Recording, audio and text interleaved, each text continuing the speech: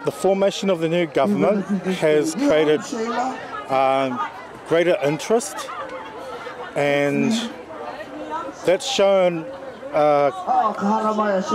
greater unity by the presence of so many people here today. Over the last couple of days, the waitangi was quite high, but ngā kōrero o te taumata, e patua te riri, te kino, I te aroha, I te rangi Māori. It's great. It's been something that's missing in our own iwi of Ngāpuhi, so we've come together as Ngāpuhi and then we've come together as Māori. For me, it's about kind of acknowledging that we need to work together and we need to act as one and work towards, a really common ground so that we can improve the well-being of our future generations. There's the sense of almost like a sense of purpose that brings people here, and it's a pretty special place. The energy's been electrifying. That's what I was buzzing out, because I was kind of umming and ahhing about coming, but we were actually really glad that we did come.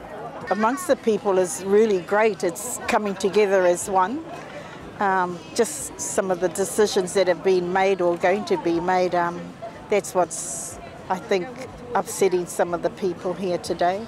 People all came together and they became united, and he called the hui atau, and which drew a whole lot of people, which indication there's a lot of concerns around the comments made by the current government. We don't have to be divided, We come together and be all good. That's what I think. This is a time for hapu to stand together as a collective. Yeah. That's Kotahitanga. We're saying hapu come out, show and be recognised. Being able to connect and see the mana that Māori have when we're together, and being able to feel that presence of everyone around you that are fighting for the same kaupapa. They're coming together when we need to under this sort of structure of government and the changes that it's doing for us ngai Māori.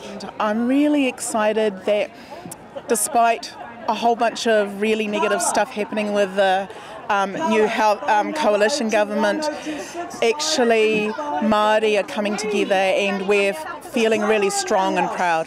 It's an exciting time for me, I think. So many things are going on, so many things are changing, and we're having to rebuild our perceptions on how life could be, which is what our tupuna did in the day. So they took a look at what was going on and how they could care for their people, and then they made decisions and they stuck by them. And it feels like we're into a phase 2 of that kind of thing now.